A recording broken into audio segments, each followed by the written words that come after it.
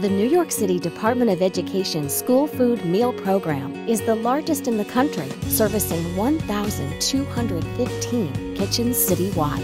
During the regular school year and the summer, there are approximately 181 million meals served. That's 41.5 million breakfasts, 115.8 million lunches, 16.9 million snacks and suppers served, 7 million breakfasts and lunches served in the summer.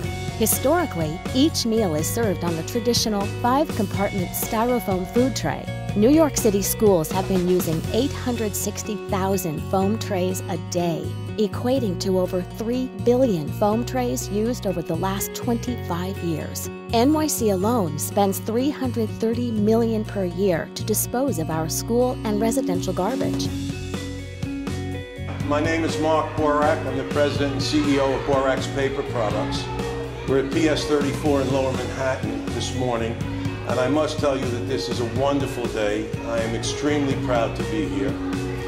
We have tested a new plate that is environmentally friendly, sustainable to the New York City Department of Education. Hi, I'm Debbie Lee Cohen. I'm the director and founder of Cafeteria Culture, and these are our CafCoo kids, our eco-stars of New York City, who are setting an example for 1.1 million students in New York City. We were able, with the help of the students in this school, to help get polystyrene, or what we all call styrofoam, banned across the whole city, and to eliminate the use of 860,000 polystyrene or styrofoam trays used per day in New York City schools. And it's because of these kids right here, they're setting an example. They are the cafeteria rangers, and they lead the program in the cafeteria. So rather than depending on adults who sometimes know how to recycle and compost and sort, in this school, the students take the lead, right guys? Yeah. They teach other students where to put your food scraps, where to put your compostable tray, and where to put all your rigid plastics in the blue bin, right? And your cartons. So this school is our model school. These guys are doing great, and we're ready to change all of New York City, right? Yep. So can you all say, sort to save? Sort to save! In 2013, NYC announced the decision to eliminate 860,000 styrene foam trays used per day in all 1,800 schools. This sparked the formation of the 6-City Urban School Food Alliance, USFA, to leverage purchasing power by collectively purchasing compostable plates. This partnership will eliminate 2.9 million polystyrene foam lunch trays used per day in U.S. schools.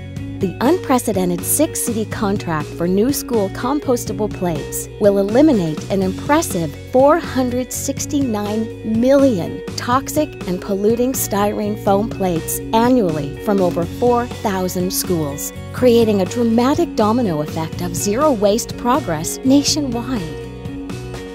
The new compostable 5-compartment plate is made from molded fiber with a tough but breathable construction that will let moisture escape without causing the material to degrade. The center compartment for drinks also gives the plate excellent balance, making it easier for students to carry.